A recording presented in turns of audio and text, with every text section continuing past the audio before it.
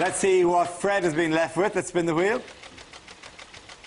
The topic is etiquette. Which... I think there's been a deterioration in etiquette, there's been a deterioration in manners, and there's been a deterioration in language. And as a Scot, you know, we're often accused of using the F word too much. And, you know, that could be true. I think, though, it suits the pattern of our voice. It suits the rhythm of our speech. It actually fits in quite nicely. But I think I have found the epitome of the overuse of the F word. It happened at a St Johnstone versus Partick Thistle football match, and the detail is vital in padding out the routine. It was in McDermott Stadium, a stadium that can hold 10,000 people, they've been told.